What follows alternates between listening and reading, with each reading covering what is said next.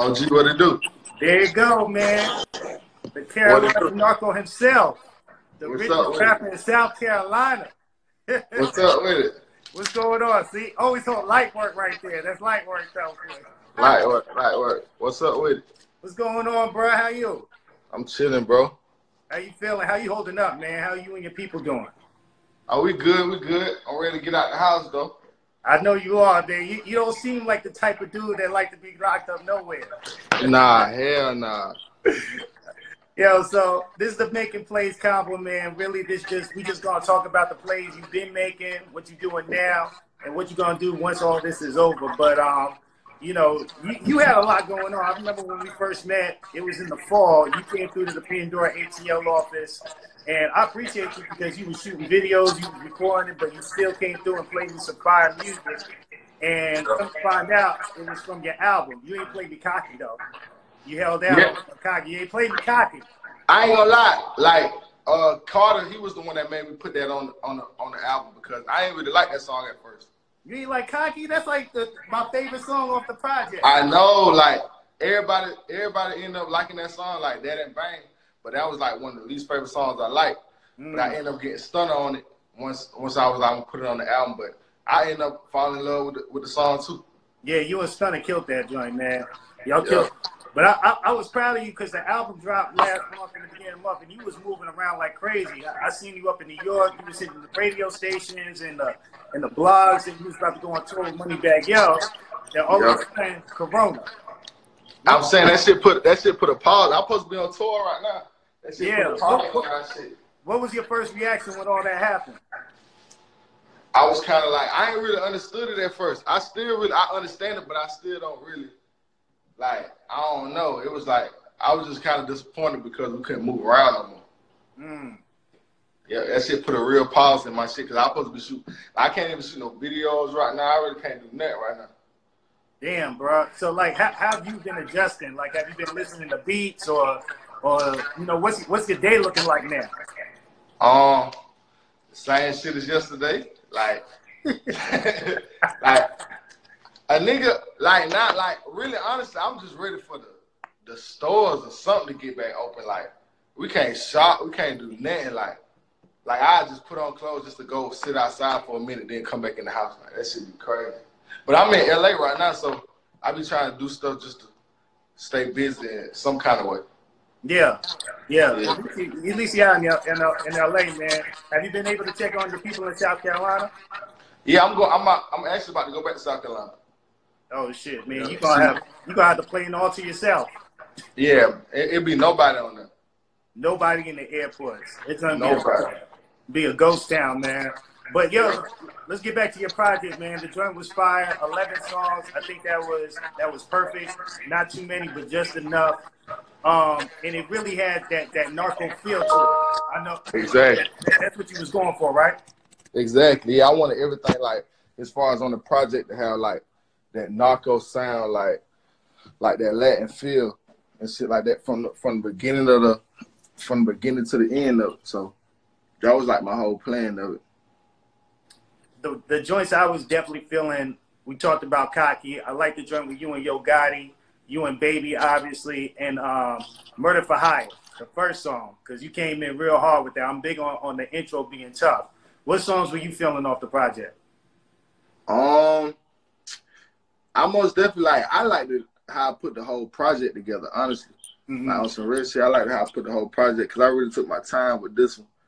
And but like my favorite records will have to be like Cocky Now. Yeah. Shit. Bang, Murder for Hire. I like that All Day record because that shit it put me in a different vibe. Like that. I really like all them shits, bro. What I did today, all them shits. What's the people been feeling? What's the feedback been so far? They like the Bang and the Cocky, Murder for Hire, All Day. Yeah, like really, everybody been stuck on that Bang for real. Plain Jane too though. That joint is tough. Yeah, somebody just commented Plain Jane, man. Yeah. The project's tough, but we got to talk about the film that you made to go with it. You ain't even tell me about that when we first met up. Who came up with that concept?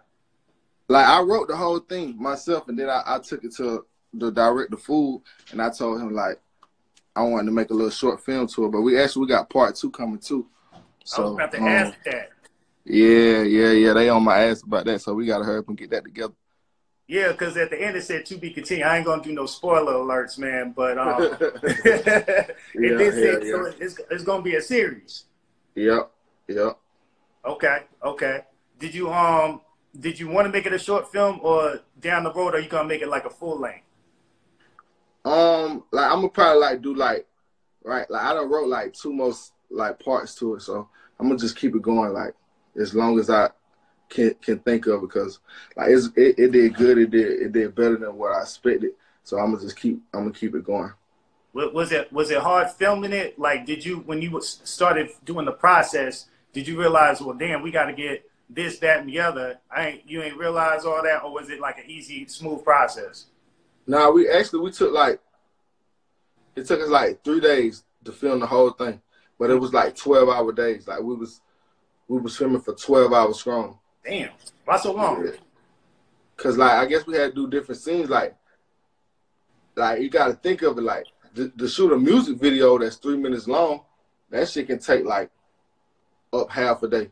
So really, we did good throughout those 3 days, just to be able to film all those scenes in just 3 days. But it was 12-hour days. It was long days. Like we'd get up probably like at 9 or 8 in the morning and not be finished till 10 at night, something like that. So it'll be like a whole day. How you gonna take the second part up to the next level? Because you ended on a crazy note. Like I said, I ain't gonna give the joint away. If you haven't seen it, you need to check my man out in his acting, film debut and whatnot. But how you gonna make the next one even better? Man, it's crazy. Like I'm gonna send you the script so you can see it. But like it got a whole big twist to it. Like, cause at the end, like actually, like I was kind of disappointed one side because I watched Power. I'm a big fan of Power too. So at the end when the dude killed, like when Tyree killed his daddy, we been, that's the same thing happened on my shit. But we been had shot that shit like 8 months ago.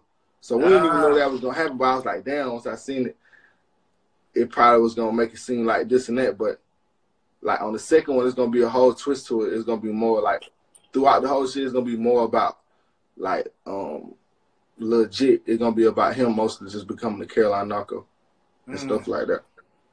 Damn, how long that one is that one gonna be? Because the first one is like 17 minutes.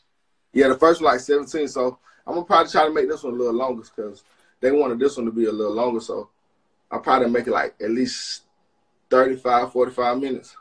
Okay. But I'm gonna stay consistent with it. I ain't gonna try to take too long with releasing the song. I'm gonna stay consistent with it.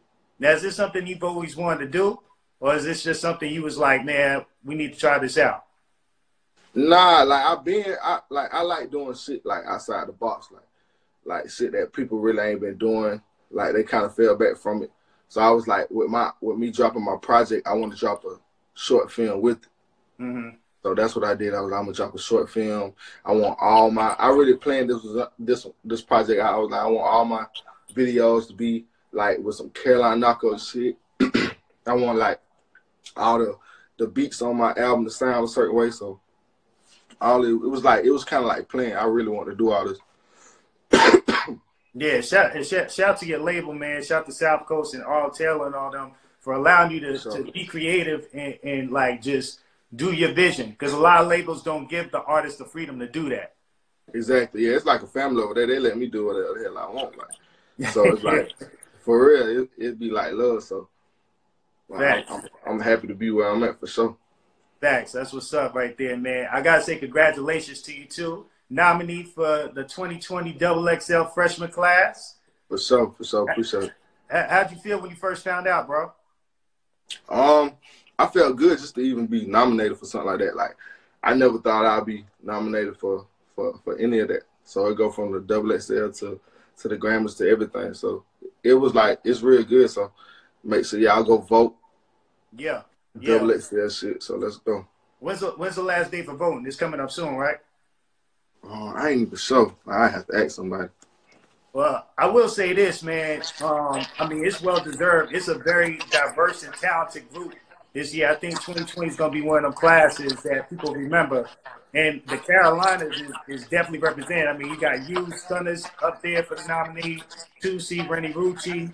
Now, of course, the baby was on it last year. What's going on in the Carolinas, man? Y'all seem to be on fire right now. Carolina, we waited our time. Like, it being like so much talent, but it's just the timing right now. So, like, we're just gonna make that shit happen. Like, it's cool to be from Carolina now. You don't gotta really act like you from nowhere else.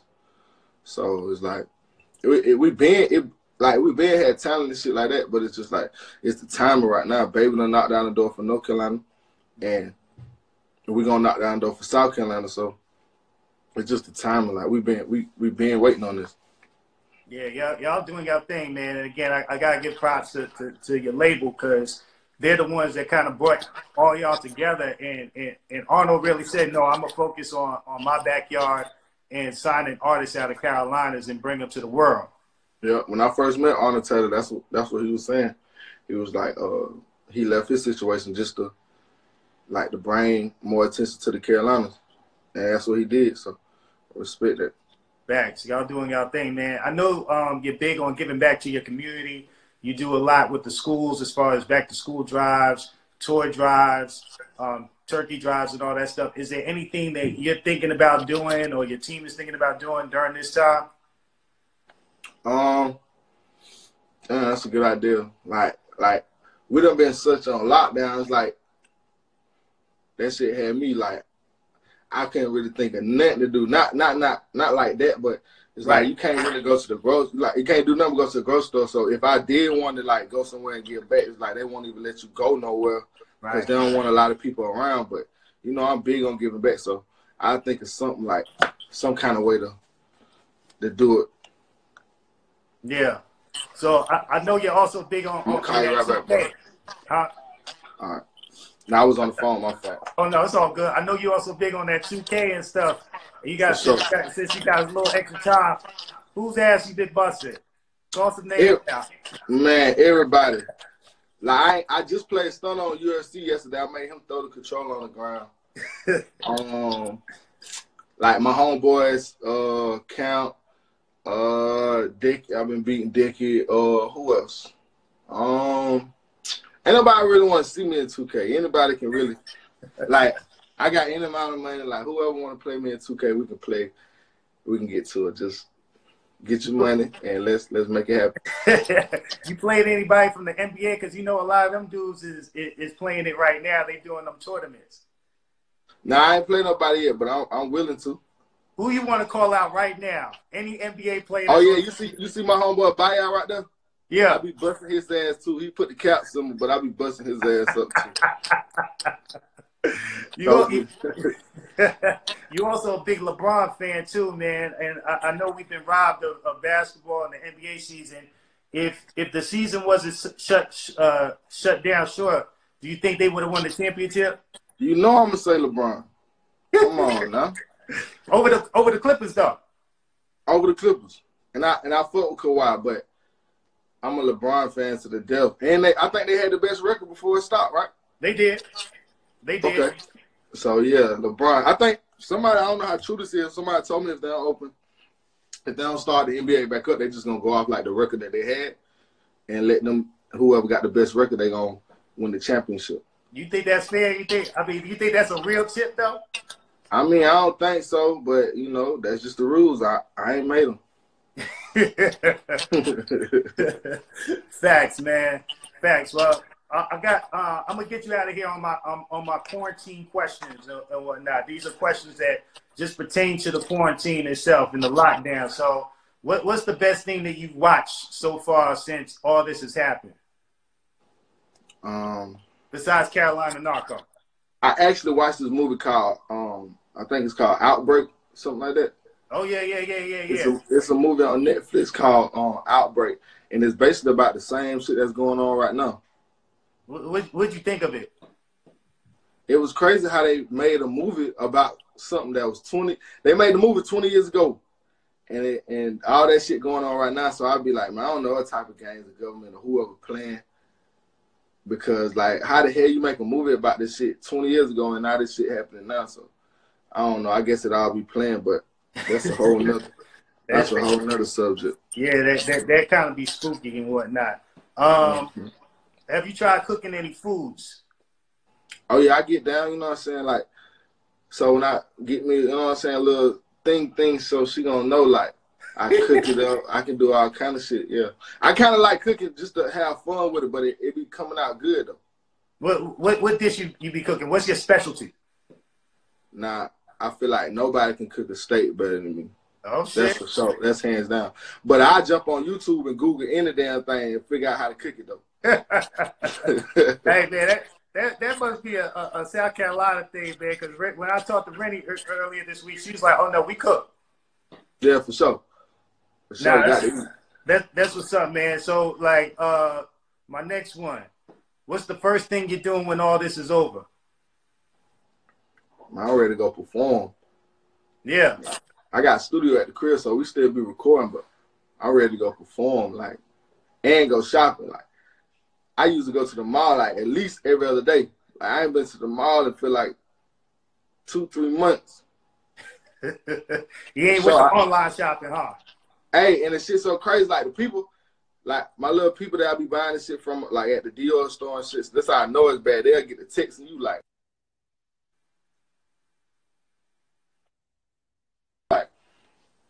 if you need anything, just look online. We'll still send it to you. But it's different, like, when you want to just go straight there and see that shit, like, when you can really see it, like, and touch it and try it on, shit like that. So it's different.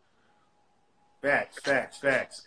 And what's the biggest thing that you've learned through this whole experience? Because I think it's made everybody just take a pause and sit down. What's the biggest takeaway you've gotten so far? I guess appreciate just being able to go outside and do what you want. Like, they got curfews, all kind of shit. Like, this shit crazy. So it's like, I guess just appreciating to be able to, like, do what you, like, at least, like, perform, all kind of shit. Like, that's what I really miss, just performing and shit right now. Like, and, like, I ain't really missing no money and nothing like that. It's like, I just miss performing and being able to connect with the people. And the shit just happened so, it happened so out of nowhere. Because as soon as I dropped my album, it's like, you go on lockdown. Like, damn, how the hell? That's crazy. Yeah, I know you was working on your performance too, because I saw you talking about like how you had to realize you can't just go up there with the mic and spit your bars and whatnot. You actually have to perform, especially when you're doing these festivals and these paid shows. Exactly. Like, don't nobody want to see you walk on stage with the mic with your head down. Because I used to be shy. Like, I walk around stage like with my head down, performing the song. They want you to jump in the crowd. They want you to throw water. They want you to do everything, like give them a real show. So. How'd you get over that though? Shit, just, you know, like just having that confidence. But everybody go through it though. It's like you got to, like, I don't know, cause I'm like that anyway. Like, I'm a shy person. Like, I don't want to say shy, but I'm like a laid back person. So, but it's like you got to transform when you come on that stage, cause that's what they want to see.